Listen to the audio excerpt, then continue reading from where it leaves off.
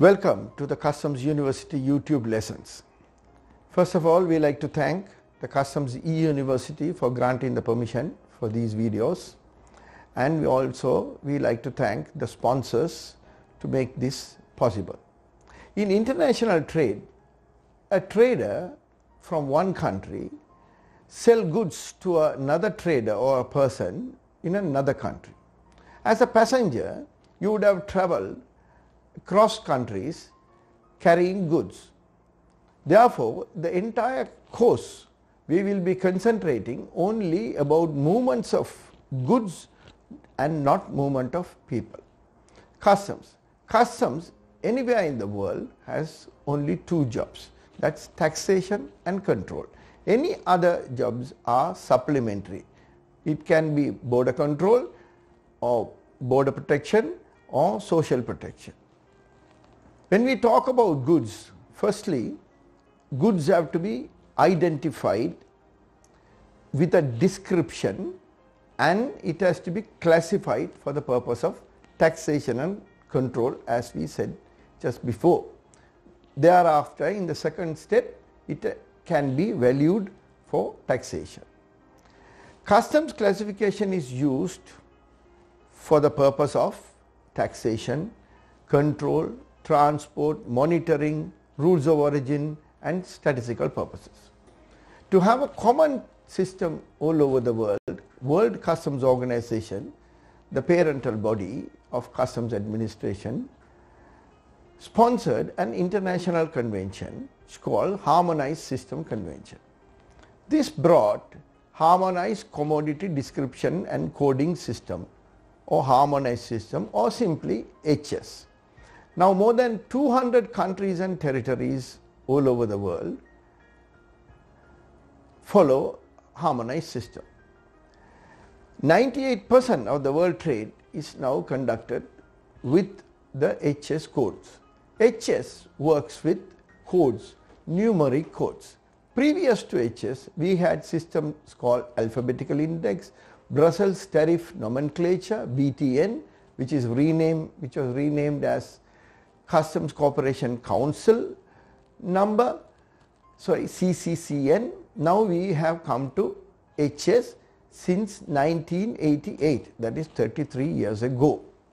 HS is a 6-digit code which group the goods which you see or trade all over the world, but not to have a one-to-one, one item, one code. No, it's a grouping system. As a practitioner, you have seen these codes in your work already. These grouping systems work with two basic pillars. First, all goods are arranged in a tree diagram from trunks to leaves up through various branches, big branch and small branch. Like that, HS also moves from sections, chapters, subchapters, headings, subheadings until you find a 6-digit code at the tail end of the line. It's the same way from the trunk it goes up to the leaves or the flowers or the end of the line.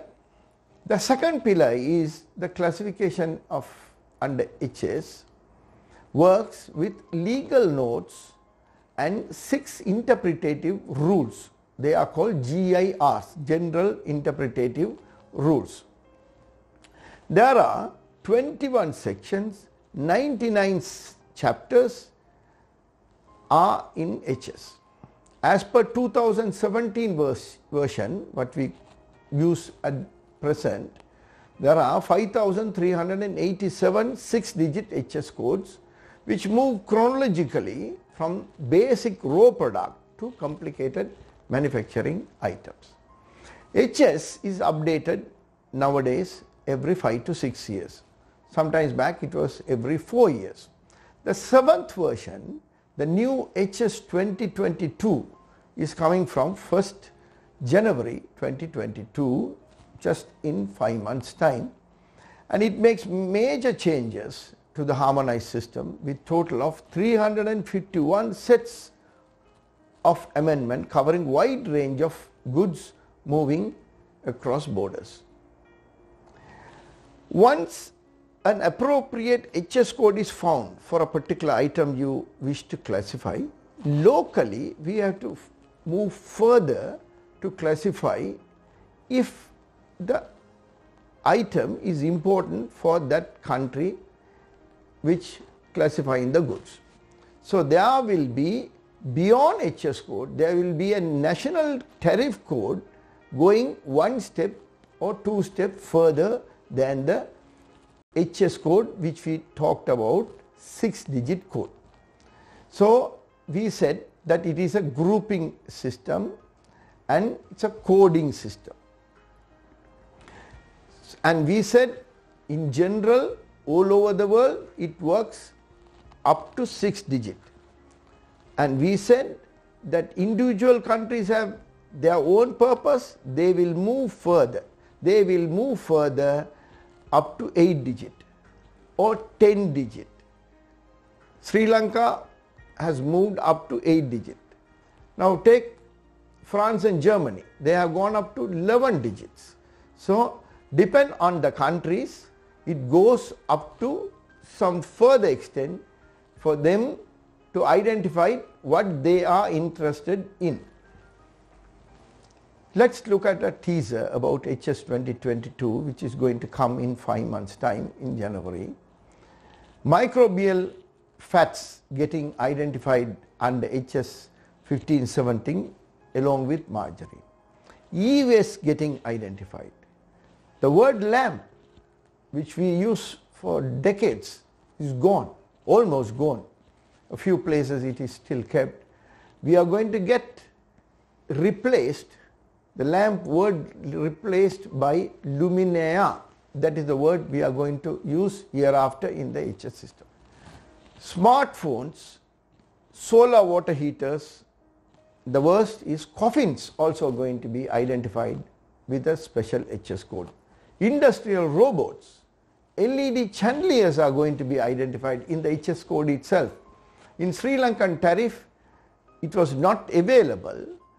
Therefore, Sri Lankan tariff had a national tariff heading for LED chandeliers.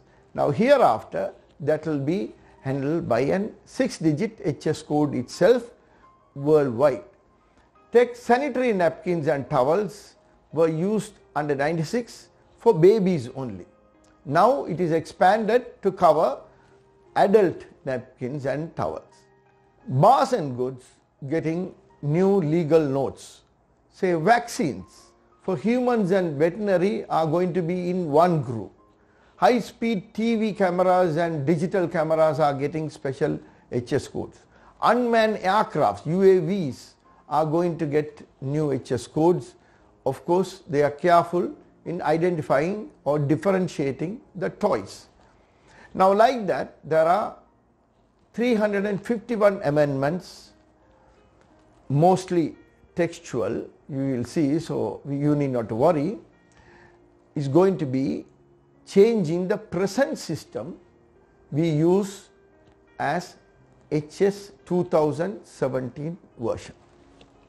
At this very early stage, a very important point, an answer to a very popular question, we will see. A special customs law amendment only for this matter was passed recently. Recently in the sense a few years early. Now the customs law has identified 7 disputes in customs, and unfortunately some customs officers still think they are offences to be punished. Classification is one of the dispute now identified with a dispute resolution mechanism. A system is now listed in the law itself. We will study the classification law after we finish harmonized system. Until then, remember this now.